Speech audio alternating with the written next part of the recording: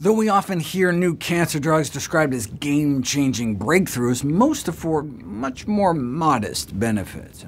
In my last video, I quoted a recent editorial in the Journal of the National Cancer Institute suggesting that the majority of new cancer drugs don't deliver clinically meaningful benefits at all.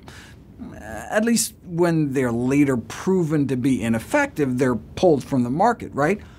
No. Even when post-market studies show the new drugs to have no clinical meaningful benefit, compared to not just older drugs, but compared to nothing, compared to a sugar pill, most chemo drugs retain FDA approval and remain on the market, even at the same ridiculous prices. In fact, the most expensive drug they looked at, the one costing $169,836 a year, did not improve overall survival at all, and actually worsened quality of life.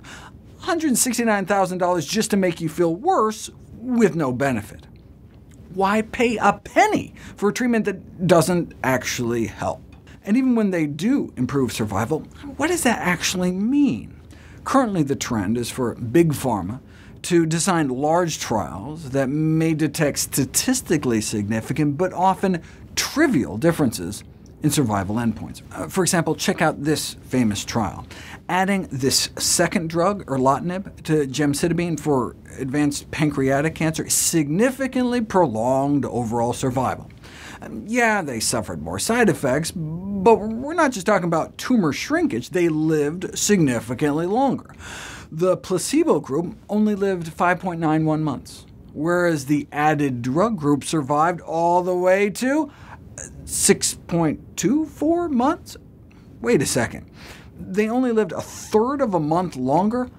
That's just 10 days. Right? All the side effects and expense for an average of just 10 days? Right? That's why doctors shouldn't use this statistical jargon, significant improvement in survival, while informing patients about benefits of new treatment. When patients hear the word survival, they're not thinking about a week and a half.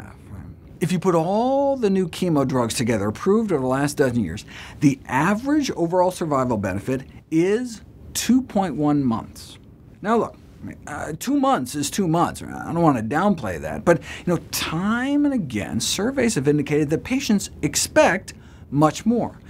Incredibly, about 3/4 of patients with metastatic lung or colorectal cancer did not report understanding that their chemo was not at all likely to cure their cancer.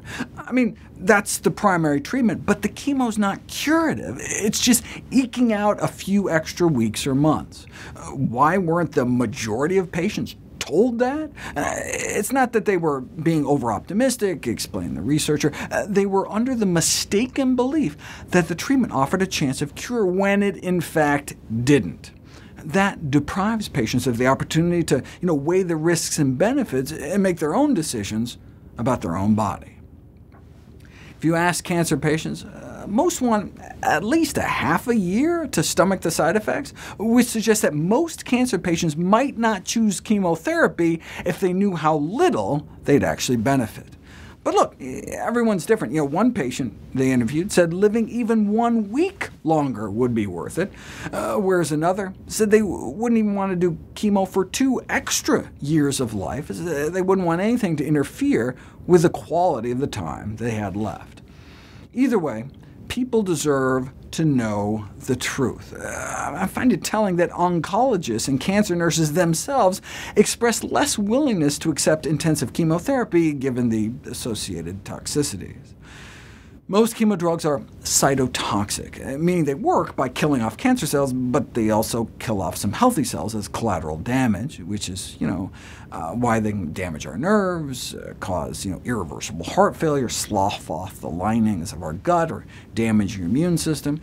Drug companies frequently downplay the risks, though. For example, describing this breast cancer drug as having acceptable side effect profiles for most patients, or this pancreatic cancer drug is having a manageable and mostly reversible safety profile.